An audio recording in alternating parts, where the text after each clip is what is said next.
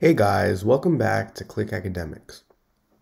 In today's video, I'm going to be teaching you guys how to find the average rate of change for a polynomial.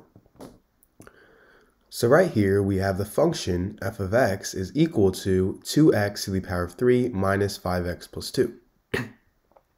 And we want to find the average rate of change of f over the interval -1, 2. So we can think of the rate of change as the change in the function f per unit of change in x. This can also be written as the change in y over the change in x. So let's first make a table here. We have our x and we have f of x.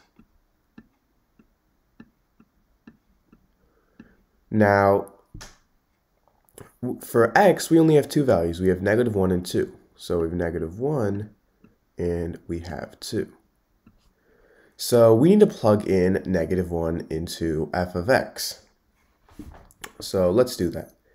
We have 2 to the power of -1 to the power of 3 minus 5 times -1 plus 2.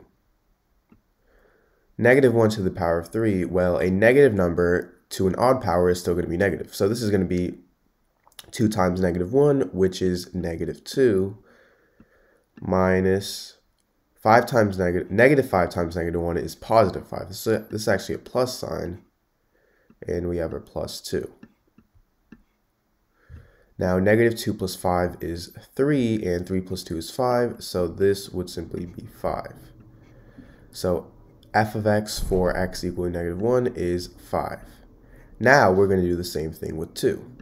So we have 2 times 2 to the power of 3 minus 5 times 2 plus 2. 2 to the power of 3 is 8, and 8 times 2 is 16. -5 times 2 is -10. And we have our plus 2. Now 16 minus 10 is 6, and 6 plus 2 is 8. So this would equal 8. So 8 is the value of f of x for x equaling 2.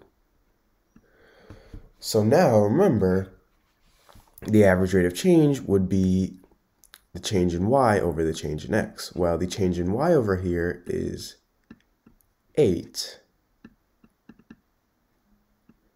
And the change in x, this is going to be 5. So our answer here is 8 over 5.